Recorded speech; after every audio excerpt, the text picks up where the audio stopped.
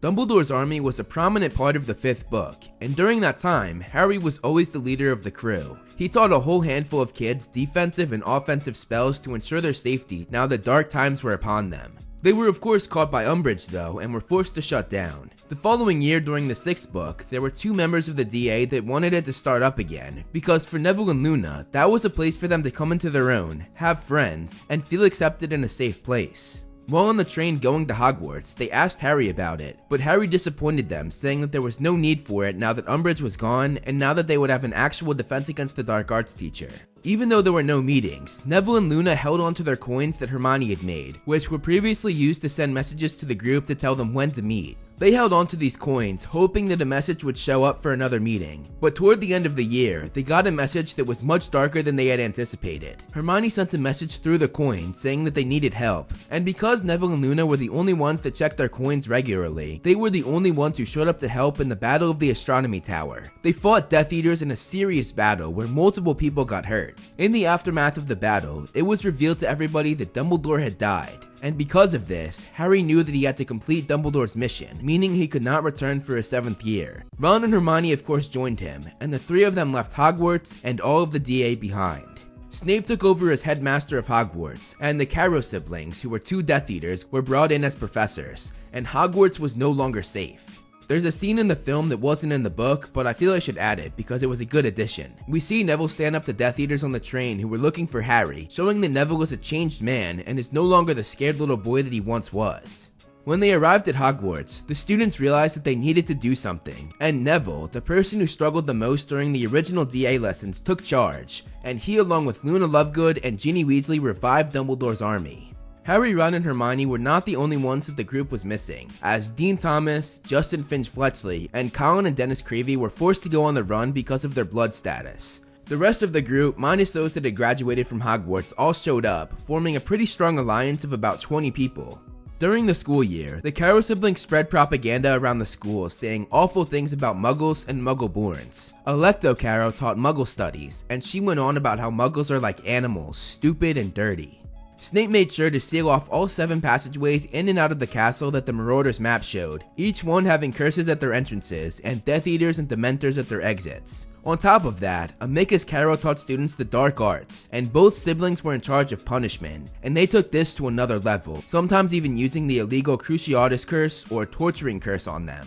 The revived DA rebelled against the new authority and did all they could to backtrack the Carrows' propaganda about Muggles and Muggleborns and protect kids from getting punishments from them. One day, the Carrows ordered Neville to use the Cruciatus Curse on younger students, but he refused, saying no right to their face. This of course led to a severe physical punishment for Neville. He got another punishment when he asked Alecto Carrow in class how much Muggle blood she and her brother have. Despite getting beaten very often, Neville did not care, because reviving the DA gave him new confidence that he had never felt before, and he took over Harry's role as leader. He realized that it didn't just help him when he stood up to the Carrows, but it gave others hope. And this was something he learned from Harry when he used to stand up to Umbridge or Snape. Neville based everything he did on Harry, and always asked what would Harry do, because when the DA first started, Harry always believed in him, and Neville took on Harry's role very proudly because he always looked up to him.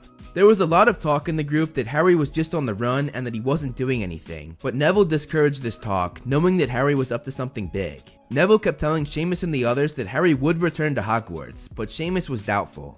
The 3 leaders of the group, and those closest to Harry, Neville, Luna, and Ginny, attempted to help Harry by stealing the sword of Gryffindor, because while at the Burrow the previous summer, Ginny had heard that Dumbledore had left him the sword in his will, but the minister refused to give it to him. They broke into Snape's office, the office that was previously Dumbledore's, and they smashed open the glass case that held the sword. As they were trying to smuggle it down the staircase though, Snape caught them and he punished them. Luckily, it wasn't a severe punishment at all, as he merely sent them into the Forbidden Forest to do some work for Hagrid, who all 3 of them were obviously good friends with. While in the forest, the 3 of them had a good laugh as they fulfilled their punishment.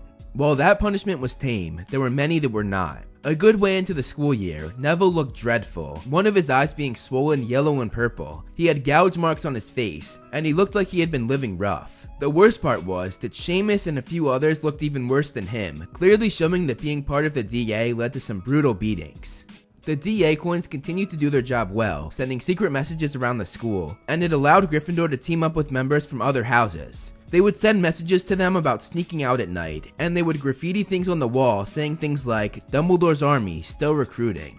This became more and more difficult, however, especially after Neville lost his two other leaders, Luna and Ginny. Luna was kidnapped off the Hogwarts Express when she was going home for Christmas break, as her father had been very outspoken about his support for Harry, and his daughter being kidnapped was his punishment. Ginny was also forced to go into hiding with her family after Ron was identified to be with Harry and Hermione while they were in Malfoy Manor. One day when Terry Boot excitedly yelled about Harry, Ron, and Hermione breaking into Gringotts and escaping on a dragon, he was beaten by the Carrows for spreading anything positive about Potter. The Carrows guessed that Neville was behind a lot of what the DA was doing, and they went after him hard. They punished him even worse than before, but Neville did not back down. The rest of the DA did end up backing down, however, after Michael Corner got tortured really badly as he was caught releasing a first year that the Carrows had chained up. This scared the others, not wanting to have the Cruciatus Curse used on them the way it was on Michael. Neville realized that he could not ask people to go through what Michael did, so he dropped those kinds of stunts, but he ensured that they were still fighting by doing things underground.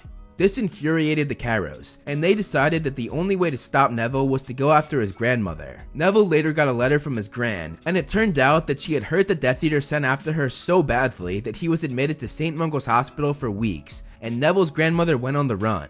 In the letter, she told Neville that she was proud of him, and that he really was his parents' son, both of whom were Aurors who fought dark wizards, and she told him to keep it up. Seeing that they had no hold over Neville, the Carrows decided that Hogwarts could do without him. It's unclear if they planned to kill him or just send him to Azkaban, but either way, Neville knew it was time to disappear.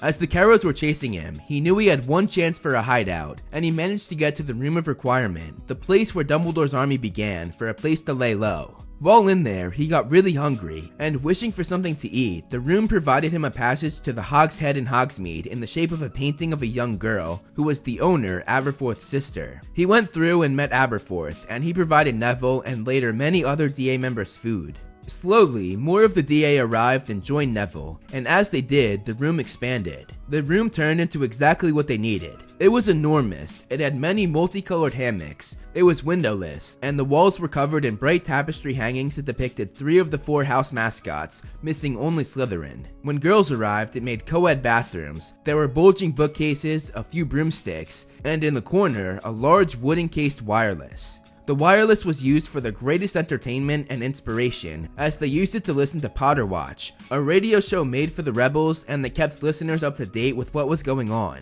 To the relief of the DA, they got a message from Luna through the DA coin saying that she was alright, as she had been rescued from Malfoy Manor by Harry, Ron, and Hermione, and she also said that Dean Thomas was rescued with her as well, which relieved Seamus very much, as Dean was his best friend. After about 2 weeks of living in the room, there were about 20 people in there, and they all got a thrill when Harry, Ron, and Hermione returned to Hogwarts, just as Neville had said. They were all ready to help in the fight, and this ultimately led to the Battle of Hogwarts, the battle where it was all or nothing. More and more former members that had left Hogwarts came in through the Hog's Head, like Fred and George Weasley, Cho Chang, Alicia Spinnet, Katie Bell, Angelina Johnson, Lee Jordan, and many others. The DA members were a prominent part in the fight, especially Neville, who destroyed Voldemort's final Horcrux, killing his snake Nagini. However, a few DA members lost their lives during the battle: Colin Creevey, Lavender Brown, and former member Fred Weasley.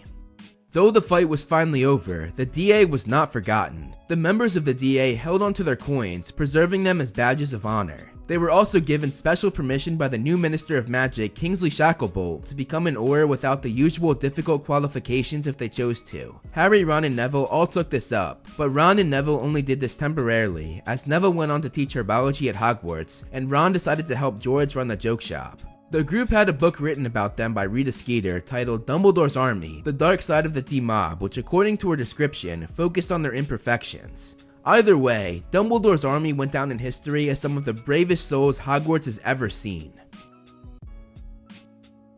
Thank you so much for watching, guys. You can follow me on social media to see more of my personal life and see more of this little dude. You can follow me on Twitter and Facebook for Movie Flame updates. And I want to give a huge shout out to all my patrons listed below. If you want to be featured in the next video, plus get a bunch of other rewards, become a patron today. Again, thank you so much for watching. Make sure you press that like button and subscribe, and look out for more great videos on the way.